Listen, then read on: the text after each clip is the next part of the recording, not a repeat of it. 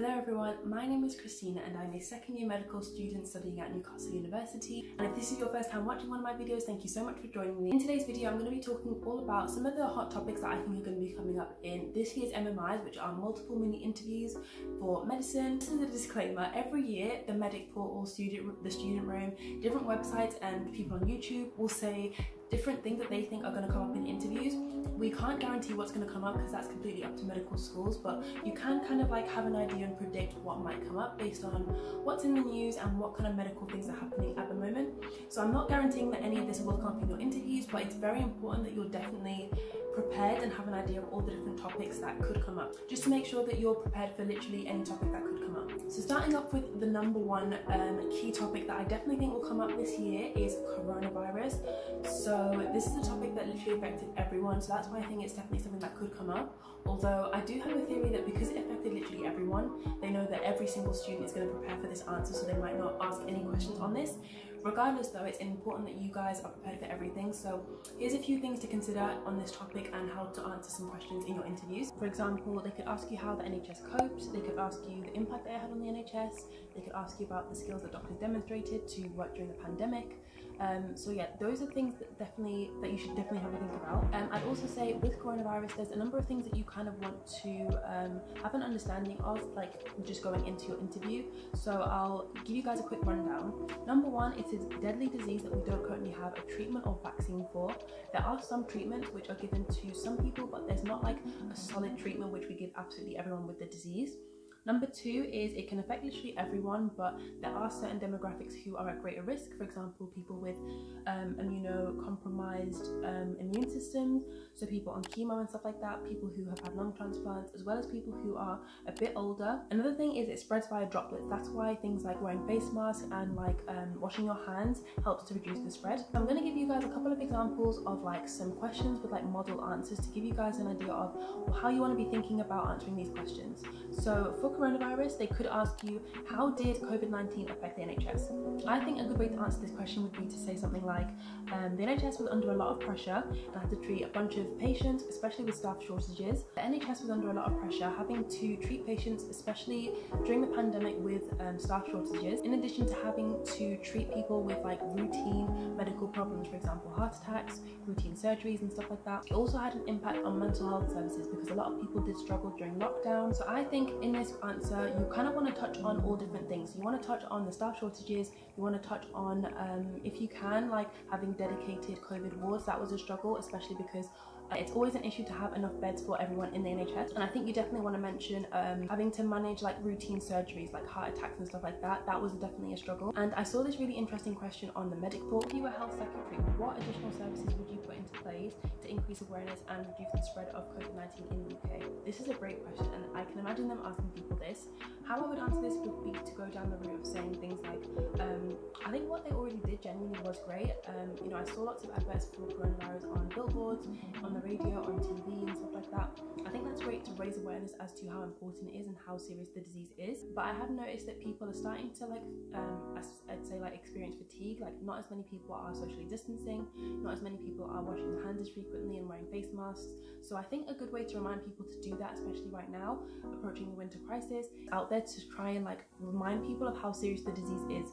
So maybe include statistics and facts on how many people are sadly dying from this disease, or how quickly the disease spreads, how fatal it can be and stuff like that. I think to remind people of the fact that this disease isn't like a joke, it's really, really serious and we do need to take it seriously. I'll include a bunch of links to more resources where you can get more information on this.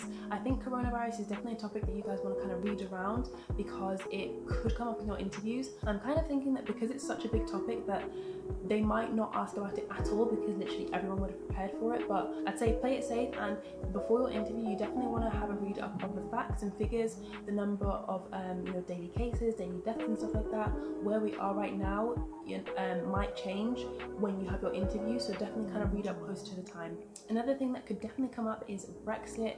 Now Brexit has kind of been like swept under the rug and people have forgotten about it because of the whole coronavirus and pandemic thing, which I completely understand, but they could still very much ask you about this. I remember at my interview in 2019, I didn't get any questions about Brexit, so I feel like maybe it skipped a year, maybe it skipped my year and the year before, and maybe it'll be a big thing in your year in 2021. So yeah, it's worth definitely like reading up on this topic as well. Some things I wanted to mention: has been like a few years since the referendum, but we have officially left the EU. I think that was 31st of January this year, so it's been almost a year. So I think with that new landmark of like officially leaving, they might ask you guys some questions on this. So here's an example of a question that they might ask. Do you think Brexit is a good idea for the NHS? With any questions like this, where it's like heavily opinion loaded, and you could definitely go down the route of having like just sharing your opinion, you really want to be balanced. So you really want to give like a yes and no, or a pros and cons. So with this one, you could kind of say, well, no, because a lot of immigrants do work in the NHS, and within the EU, the NHS does have access to lots of different medicines at a low cost, which we do rely on to make sure that we can keep the NHS free and just yeah, completely free to access to anyone. And on top of that, science and research is heavily funded by the EU. So to make sure that we're constantly improving our treatments and the way that we approach healthcare, we do rely on the EU quite heavily to make sure that they can fund us. In terms of yes to is Brexit good for the NHS, I actually struggled to find some answers. So if you guys have any ideas, comment down below. You definitely do want to be balanced. It's unfortunate that I can't be balanced right now, but I'll give you guys a couple of examples of questions where you can be balanced later on in the public health section. But with any of these questions, you really don't want to just focus on your opinions. You really want to have like some facts to back it up, so that in your interview you can kind of say 10% of people blah blah blah, or you know 1 in 5 people blah blah blah, just because it shows that you've done your research and it shows that you're just a well-read person. So the last section, public health, this is a topic that didn't come up much in my interviews again, so I think it could come up more in this year. Public health just means that we're encouraging people to live healthier lives. So you'll see a lot of adverts for Change for Life or the anti-smoking campaigns and stuff like that. Those are public health campaigns. Starting off with anti-smoking, there are a couple of questions they could ask around this topic. For example, should smokers have to pay for their lung transplants? Again, this is a very heavily opinion loaded question, but you guys want to try and be balanced, have a yes and no, have a pros and cons. So for this, you could kind of say yes, because it encourages people to stop smoking if they know that they're going to have to pay for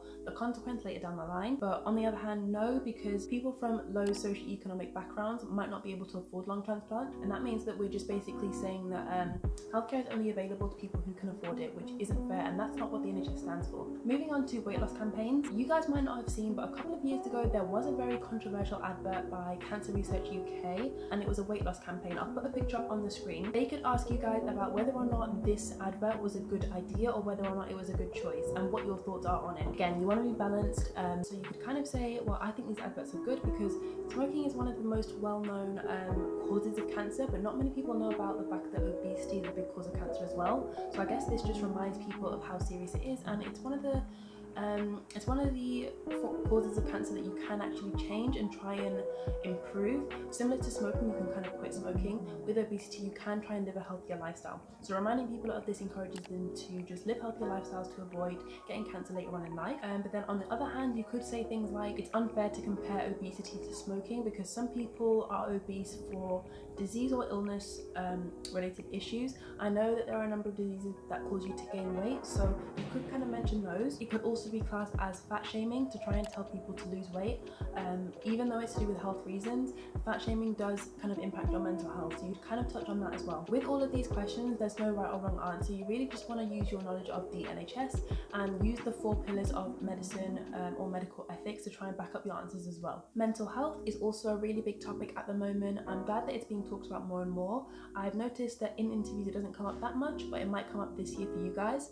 Something that they could ask you guys is along the lines of, what are the current problems with mental health services in the UK? You could kind of research this close to the time, because there might be newer things or more recent things happening. At the moment, at the time of filming, funding is almost always being cut for mental health services, meaning you have longer waiting times to get the help that you need, and not everyone is getting the help that they need. You could also say something like certain areas in the UK get better funding than others, meaning that some areas of the UK have really great mental health services and people access that perfectly fine, and then other areas which maybe are more deprived, people really struggle to access to. So it's pretty much created like a postcode lottery. If you guys don't know what a postcode lottery is, that might come up in your interviews. It's pretty much where different areas of the UK get different levels of funding, which mean that different areas have better or worse healthcare services depending on how much funding they get. So it's kind of like it's a lottery based on how good your healthcare will be depending on your postcode. Vaccination, this is another big topic. I definitely think this will come up because anti-vaxxers become so popular recently. a really simple and straightforward question that could come up is, do you think vaccination should be compulsory in the NHS? Again, we want to be balanced. We want to show that we can have a balanced argument and that we can fight for or against pretty much anything, and we want to show that we can have you know, we don't let our opinions dominate trying to answer a question. We can actually have a balanced view and be a bit more logical.